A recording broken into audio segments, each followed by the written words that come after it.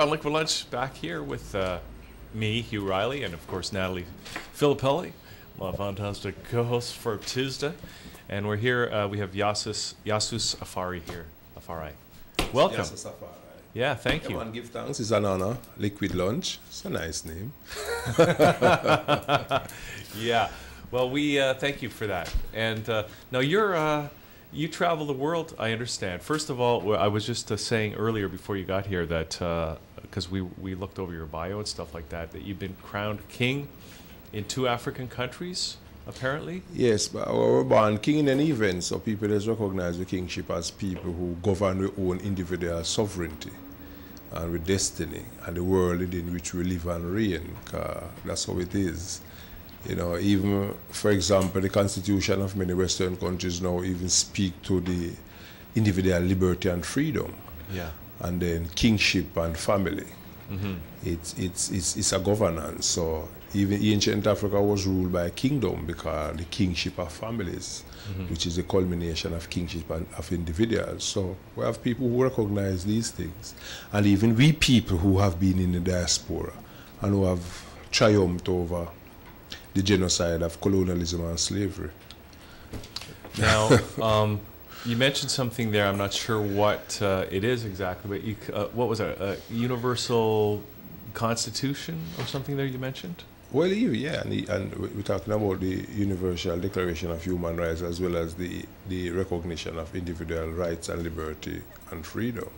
Even the American Constitution alludes to that. It's interesting you should mention the American Constitution because our next guest is going to be talking about, he's written a book about the return to first principles of the United States, which is a return to those founding principles that the United States was founded on, which really, I think, are principles for all of humanity. Until the United States was there was no country that actually operated on those kind of principles. And if you were to study the American Constitution and you were to even look at the inauguration of President Obama, and you will see that they lift certain symbols and concepts straight out of Egypt. And many other European countries actually do the same thing. We must not forget in this so-called Black History Month that Africa gave birth to the whole human family. So, you know, the human family starts from a pair of people, or at least several pairs of people in continental Africa. So even the European people or the white people are still coming out of African people, and genetics show that ethnography, archaeology, and anthropology substantiate that notion.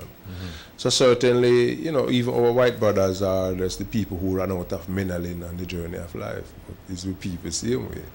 So some people recognize that we are belonging to one family, irrespective of color, class, creed, ethnicity, nationality, religion, social orientation. We belong to one human family. You know. Okay, so now you're here in Ontario. You're going to be speaking tonight. Is it in Waterloo? Tonight in Waterloo at Max something. Yeah. We'll be at Waterloo tonight. We've got the info. We'll give out that out at no the problem. end. And then tomorrow, no, today is Tuesday. Tomorrow we'll be at York University also at 2:30 to 4, and we'll be speaking on the socio-cultural significance of dub poetry and the Jamaican language. Okay. So, and now you've got this book here. Can I just hold this book up? Sure, please. This is the book Overstanding Rastafari, and subtitled Jamaica's Gift to the World. Can you talk a little bit about what Rastafari is really, and from your perspective, in your role, you know, what is that gift to the world? Right. Well, as you know, the African people were brought to the so-called New World, and including Jamaica, and it's largely African people, other nationalities were there and are still there. And therefore we equate that to a genocide, a crucifixion of a people. And certainly Rastafari represents a holistic and authentic and indigenous response to that experience. So in my analogy, which is alluded to in the book, certainly the grave of captivity conspired and became a womb and gave birth to a fresh concept, even the concept of Rastafari, which breathes new perspective, new hope, new breath into the temple of the family of humanity. So certainly in 1892, there was a child born in Harar, Ethiopia, called Yasus Afari, and he ascended to the throne of Ethiopia and was crowned Emperor Haile Selassie I on the 2nd of November 1930. And by the concept of eponism, he ascended to the throne on the 2nd of November and subscribed by the traditions of Ethiopia to the throne name of Haile Selassie I. And consequently, the admirers and followers of him in countries around the world, and particularly Jamaica, became peopled by his previous name of Rastafari. So we became the plural personality of His Imperial Majesty Emperor Haile Selassie I. Similar, I would think, to how Christ peopled himself in the community of Christians worldwide. So it's like an institution is given the name of someone who founded the institution and so on. So the family and nation of Rastafari become the plural personality of Haile Selassie I. So certainly the book now speaks to the origins, not just the social and cultural anthropology of Rastafari, but what I advance in the book as the spiritual anthropology of Rastafari, the social and cultural and political and spiritual construct which gave birth to this faith and this movement and this livity of Rastafari. And we went into, it's 21 chapters, so we went into the chapters, early chapters in the book, like the pioneers, or, you know, who were the people who ushered in this new concept. And we deal with gender relationship and customs within Rastafari, Rastafari and Christianity, Rastafari and politics, food and nutrition, the visit of Haile Selassie to Jamaica on the 21st of April 1966. We deal with the future testament, what I describe as the future testament. You have the Old and the New Testament. We subscribe to the concept that Rastafari represents a New Testament. We also give the world view of Rastafari and Rastafari views on different things ranging from one extreme to the next. And so certainly, maybe about 10 years ago, I made a proposal to the Ministry of Education, Youth and Culture in my country, Jamaica.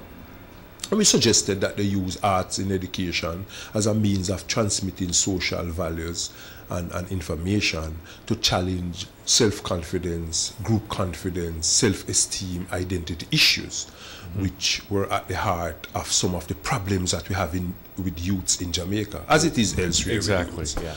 So certainly we put that proposal. So I became a culture agent in the school supporting that very objective. And when we were in the schools, we found out that the literature, by then now Jamaica had phased out the London-based examination bodies, like the Cambridge and the London and the ULCI and the RSA and the AB, and they had now the CXC, the Caribbean Examination Council. And in that curriculum, they studied Rastafari as an indigenous social and cultural response of the Caribbean experience. But they were lacking in literature, resource material, and the few that they had were written by people who were not sensitive in some instances, and generally speaking were not a part of the Rastafari community. So we think that that is okay also, but more importantly, I think that we need to write about our own reality, our own outlook, our own perspective from within the bowels of the movement. And so certainly this book was in response to that deficiency, and has adequately to the moment bridged that gap, and has provided a bulk of information from within the movement, objective as we can get under the circumstances, and certainly address all the issues that were raised in my culture agency role, as well as the questions highlighted by educators and students alike in Jamaica and at the time 30-odd countries that I've traveled to. This is my 41st country that I'm traveling to. So certainly the book is a comprehensive spectrum of the livity and reality and concepts and ideology and outlook and behavior and beliefs and values and ethics and concepts and beliefs of Rastafari. So, and have they adopted it as a resource in the educational system in Jamaica and elsewhere? Elsewhere, okay. Can I see it? Sure.